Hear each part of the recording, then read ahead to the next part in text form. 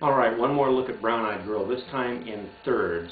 And as was pointed out to me on a comment on my page, the way I've shown it in sixths, which, now that I think of it, I was teaching a lesson on sixths back when I shot the original video.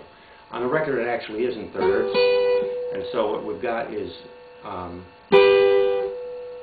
we've got the 7th fret on the E string, the 8th fret on the B string. And that gives us the G and the B. That's the root and the 3rd of the G string. Then we go up to the 8th and the 10th fret, and then up to the 10th and the 12th fret. So that's 7 and 8, and then that's 8th fret and 10th fret, and then 10th fret and 12th fret, and then back down. So that's,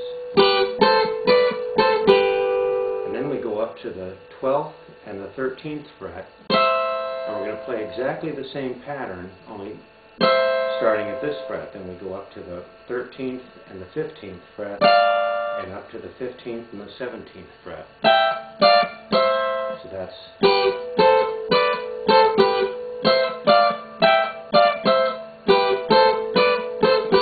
and then you can go to a D chord here, and I've got two strings on my first, I've got two strings under the first finger, and I've got both of these strings here.